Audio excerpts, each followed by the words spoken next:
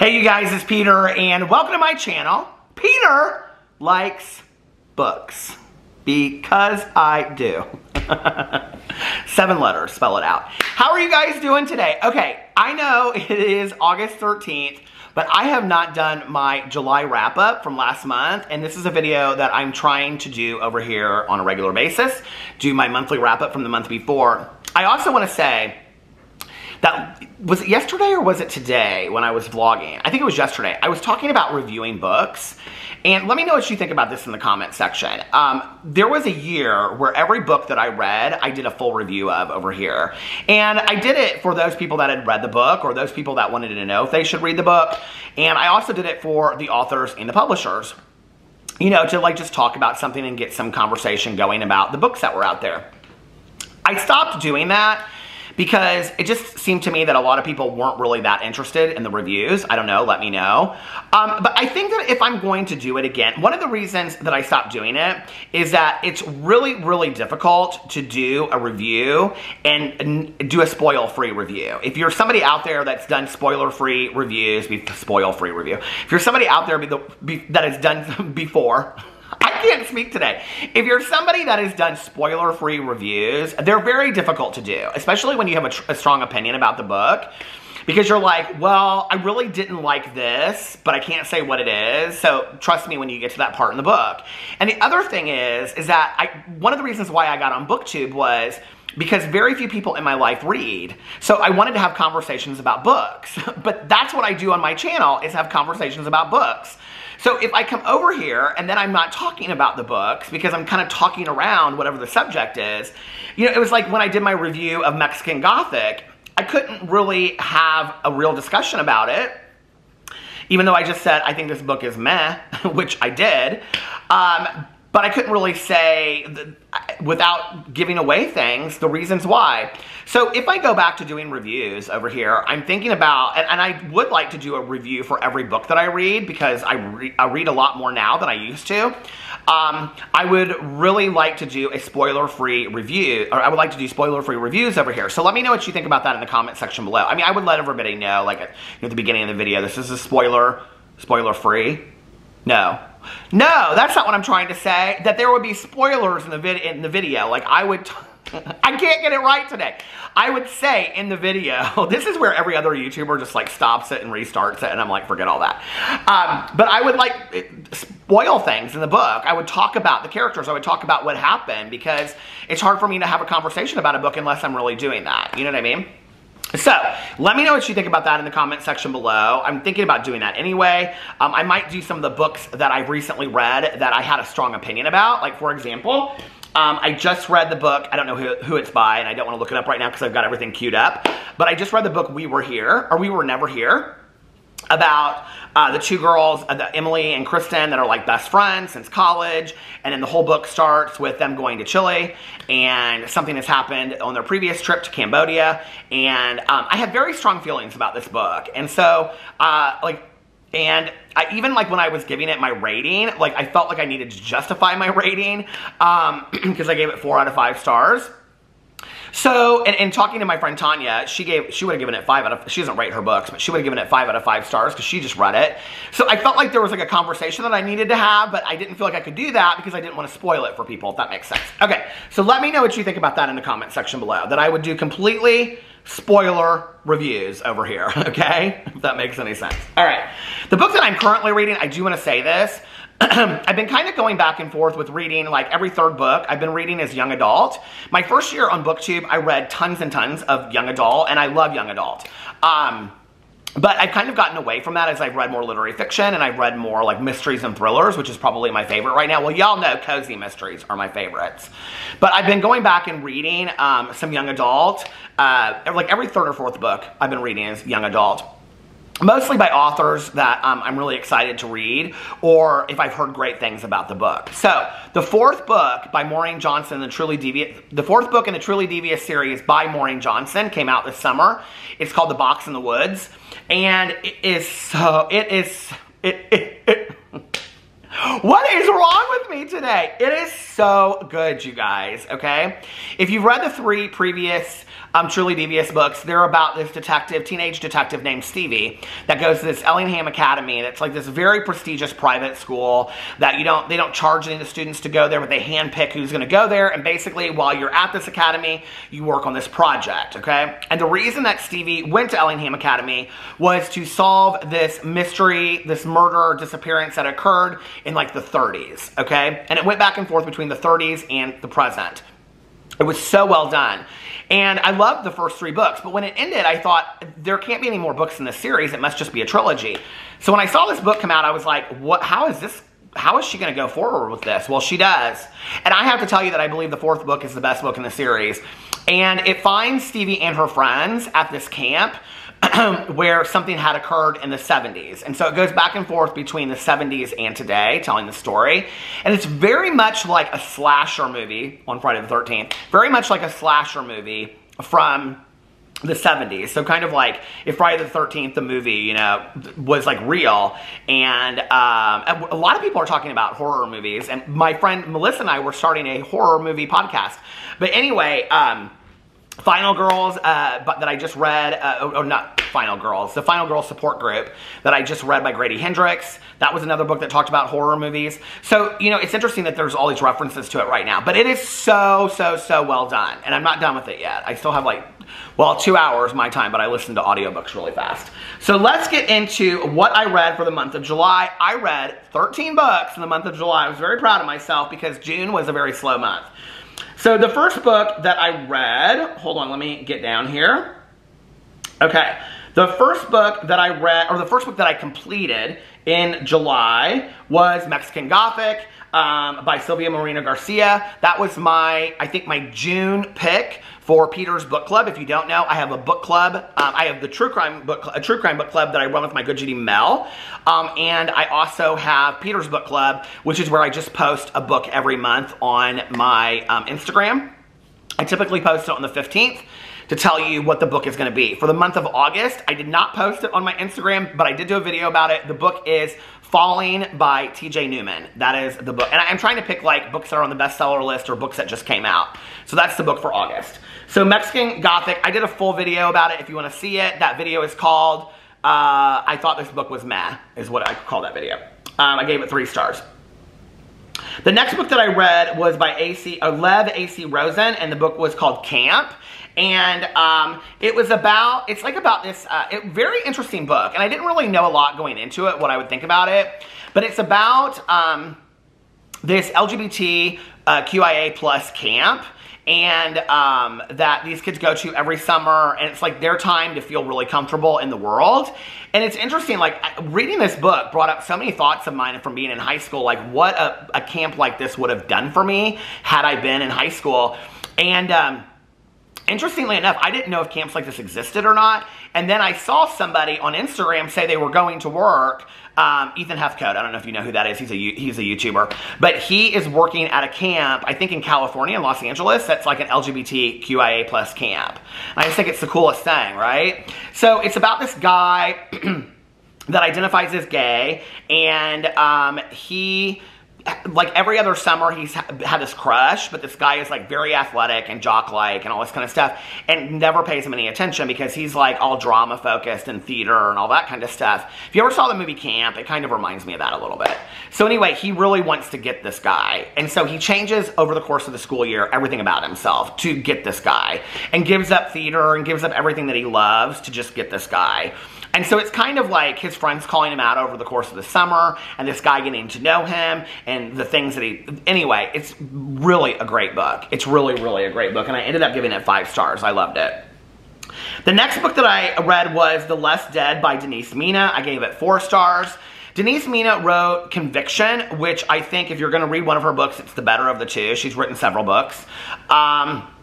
Conviction was about a woman whose, my husband's calling me, whose husband leaves her for her best friend, and she goes on the road to kind of follow this true crime podcast that she wants to solve, and with her is her best friend's husband. So it's a very interesting book, but it was fantastic, and all done to the backdrop of this true crime book. The Less Dead is about a woman that has been adopted, and her adoptive mother recently has passed away, and so she's going to try to find her biological mother, and in finding her biological mother and her biological family, she gets mixed up in this mystery murder that occurred. It's very well done. It's very well done. My friend Tanya read it too because I recommended it to her, and she was like, this is really dark. And it was really dark, but it was a really interesting mystery. It's something like I have never read before. Then the next book was The Babysitter, My Summers with a Serial Killer by Liza Rodman, and that was our book, our true crime book for, was that for June or July? I don't remember. I feel like it was June. And it was okay. I gave it 3 stars. It was not my favorite book ever. I've talked about it, I feel like, ad nauseum at this point because it was our true crime book of the book. And not a lot of people in the book club really liked it. We all agreed that it would have made a fantastic memoir had the true crime piece just been kind of referenced in it if it wasn't like the majority of the book. The writing was fantastic, but the fact that it went back and forth, people compared it to The Devil in the White City, but not as good. The next book that I read was Hola Papi, How to Come Out in a Walmart Parking Lot, and, hold on a second, and Other Life Lessons by John Paul Brammer. And it was a book of like essays. It was fantastic, okay? And this guy is a columnist, and it was so funny. Like, some of the stories were so endearing, and some of the stories were really funny. And it's just about his coming out and how people identify him as Latino, and his working for, you know, I don't want to ruin it for anybody, but like, if you're somebody out there that loves like David Sedaris, Augustin Burroughs, this is some writing that you will really, really love, okay? And it's all done to like people writing him for this kind of like advice column that's called Hola Papi, and I don't know, it's just really interesting, the story that develops and how he becomes that way. And it all kind of comes off of these like dating hookup apps. That's where it all starts. Is that like, because people perceived him to be Latino, even though it was only his mother that was Latino and he never spoke Spanish and whatever, growing up, he didn't know Spanish. And so people on these dating apps would see, based on how he physically looked, they would say, Hola Papi. And so it was like, it went into this whole like thing. So each chapter is somebody writing him an advice question and then basically him answering the question with this essay. It's fantastically done, you guys. It's fantastically done. I gave it 4 stars. There were some of the stories that I just felt like maybe weren't as fitting in this, that they weren't as cohesive, that I thought would have belonged maybe in another like anthology or whatever you would call that. So another essay book. So that's why I put that. The Last Thing He Told Me by Laura Dave is probably one of the best books that I have read this year. It was about this woman that was married to this guy, and he was like in tech company or something, and he had a teenage daughter from a previous marriage, and he goes missing and leaves them all this cash, and then like he's on the run, and then people are trying to find out what happened to him, and she is completely clueless, as is the teenage daughter that really despises her because she's a new stepmom. And so it's them trying to figure out what happened. It's one of the best mysteries I've read in a long, long time. And it really lingered with me after I read it too. And it's been on the bestseller, the New York Times bestseller list for a while. The Maidens by Alice Michaelides was one of my July books for Peter's Book Club. It was about this woman, hold on a second, I almost deleted a book. This woman that had gone through some very serious tragedies, and her niece went to school in Cambridge, and her best friend was murdered, and so she gets her there to help her, kind of under false pretenses, to like soothe her, make her feel better, and really it's because she falls right into solving this murder mystery about these girls that are being killed on the campus. I can tell you, I didn't think it was that bad. I ended up giving it, I gave it 5 stars. I'd probably go back and give it maybe 4.5, 4 stars. My best friend despised this book. She hated it. She thought it was so bad, and she loved The Silent Patient, which was his first book, or his previous book. I don't know, it was very dark. It reminded me of something else, but I kept on thinking this reminds me of something else. I will tell you this, I had no idea what was going to happen at the end of this book. I think that's why I gave it 5 stars. The mystery was so well woven, it was so tight, that I literally had no idea what was happening until the very end. And then I was like, wow, like I'm impressed with that. That was not the case with my best friend. She kind of had it figured out. The next book that I read was The Final Girl Support Group by Grady Hendrix, which was probably my most anticipated book of the summer or of this year.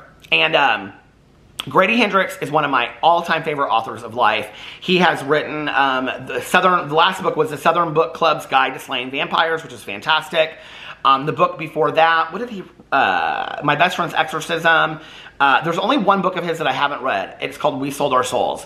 And he also read Horror Store, which is like this mystery that takes place kind of like in an IKEA, but it's very, not paranormal, it's otherworldly. It's very good. It's very well done. And it hasn't gotten great ratings, but I really loved it. The Final Girl Support Group is about, if you take every famous horror movie that's ever been put out, like Scream, Halloween, Friday the 13th, what are the other ones in there? I'm trying to think.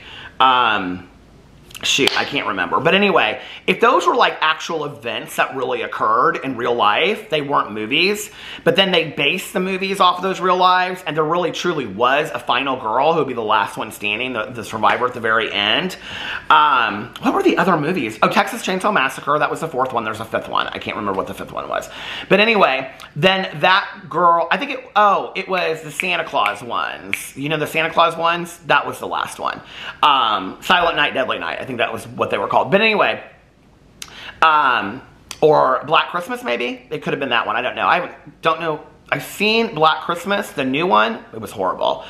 But I think it was, okay. So anyway, and I don't know, Sleepaway Camp maybe was one of them. Anyway, if those girls were the final girls, they're in a support group, okay? And then all of a sudden, somebody has figured out who they are and where they are and is basically trying to take them out one by one. It's fantastically done. It goes so much deeper than that. So much deeper. It is so well done, you guys. 5 out of 5, 10 out of 10, 20 out of 20, 100 out of 100. It was one of the best books I've read in 2 years. It was fantastic. 5 years. The next book I read was Jeremy Robinson, The Dark. Oh, I was just trying to think about this book the other day. I was like, what was that book called? This book was actually really good. I ended up giving it 5 stars. It was about this guy that had been in the military, and he was 28, and he was living at home in like these McMansions with his mom and his mom's new boyfriend, I think, and his younger sister when the like apocalypse happens. But it's not like the apocalypse like you think. It's like, it's so weird and different, but his sense of humor is hilarious. And so it's like him, it's zombies and all that kind of stuff, okay? If you love all that, that's what it is. And it's really, really well done. And it goes in a whole other direction that you would never think, okay? It's very, very well done. And it's called The Dark, and it's by Jeremy Robinson. I think I saw it because it was on the bestseller list, and it had just come out, and like in 24 hours, it was on the bestseller list because he's written other books. I really, really liked it. Okay, Hairpin Bridge by Taylor Adams. Now, the first book by Taylor Adams that I read was No Exit, and I thought it was fantastic. I love No Exit. To this day, it's one of my favorite books, mystery books, right? It's about a girl that is going to see her mom. She's dying in a hospital, and she's got to make it there. I think it's on Christmas or New Year's or something in Colorado, and she gets stuck at this rest stop. This one is about this girl whose twin sister was murdered on this, or she took her life on this hairpin bridge is what it's called. And so she goes out there to meet with the police officer that investigated it to find out what happened to her sister. It's so bizarre. I really did not like this book. It reminded me of like Wrong Turn, one of those horror movies. I feel like a lot of these books try to be like scary movies that have horror movies that have scary movies that have happened from the past. I don't know, the whole thing took place in like one day. It was nerve-wracking. I didn't love reading. I don't like books that make me nervous. Scared is one thing. I love to be scared reading a book. Like nervous, like what's going to happen next, I don't love that. Okay, the next book that I read was The Frightfully Fortune, the Misfortune book, 20, by Jana DeLeon. It was fantastic, 5 out of 5 stars. It's Halloween again in Sinful, Louisiana. I'm not going to ruin it for you, but everybody out there should be reading the Misfortune series by Jana DeLeon. It is like my favorite series that I've ever read of life. It is so well done, and each one just gets better and better and better. So it was the Halloween one, and there was a Halloween one earlier in the series, and this is the second Halloween one. So it was really, really good. And there was lots of good carnival food there. There was, not elephant ears, but what's the other one? I can never remember what it's called. But anyway, there was all kinds of food. I love that. I was like reading this at the beginning, and I had like been, well, before that I was reading these like dark books, you know? And then I started listening to it. I was like, think I need another cozy mystery. So I was so happy when it came out. And I was like 20 minutes in, and it's like the murder happens, or something happens at the beginning of the book, and then like Fortune goes, should we meet back at my house for like, so we can gather our notes and we can have some treats? Or she says, so we can have some snacks and we can gather our notes. And I was so excited. I was like, yes, we're back in Central Louisiana again. And so they're always talking about their snacks and what they're having to eat. I just love it. I love the cozy mystery so much. And then I read The Taking of Jake Livingston by Ryan Douglas. Now, I had heard a lot about this book, and I was not real excited about reading this book. It was this paranormal book about a guy that was a psychic. It was supposed to have an LGBT theme to it. This book, you guys, was fantastic. It was fantastic. I read it in like 24 hours. I think I did. Let me see. Started on the 24th, ended on the 25th. Yeah. I gave it 5 stars. It was fantastic. It was so much more than I thought it would be. It deals with so many issues. But all of the issues, it really kind of reminded me of Sean David Hutchinson a little bit, in how Sean David Hutchinson takes very important issues, but he makes them part of the story and part of the characterization. So the character is addressing those issues as the character, he or she, is going through. Sean David Hutchinson is one of my favorite authors of life, is going through whatever they're going through. And in this case, it's about this kid who is psychic, or medium, kind of, like he can see things, or people that have passed, and he's being haunted by one of them, okay? And there's a reason why, and he can't figure it out. But at the same time, there's all of these other issues, coming out issues. It's fantastically done, you guys. It is so fantastically done. I highly recommend it. And then the last book that I read was People We Meet on Vacation by Emily Henry, which was my second book for Peter's Book Club. I did a double feature for July. People We Meet on Vacation. It's about these 2 best friends that have been friends since college. Totally different than We Were Never Here. And they travel all over the world together, and each year is a different vacation that they take every summer. But then something happens when they're in Croatia before the book starts that you don't know what happened, and it's affected their relationship and they're no longer talking. So the main character, she realizes that he is what is missing from her life, and so she tries to get him to go on this trip. She kind of manipulates it, and she doesn't necessarily tell the truth, to get him to go on this vacation with her. Says it's for work and whatever, so that they can like maybe rekindle this friendship and whatever, and it's what happens over time. I mean, y'all know, okay? It's a rom-com, and it was fantastic. And I was bawling my eyes out at the pool when I finished it. I loved it so much. So those are the 13 books that I read in the month of July. I loved them. Did you take notes? If not, go back and watch the video and write down the ones you want to see. Anyway, I love you guys, and the reason I don't put them in the comment section below is then nobody will watch the video. They'll just read the comment section. So anyway, I love you guys, and I will see you in my next video. Bye.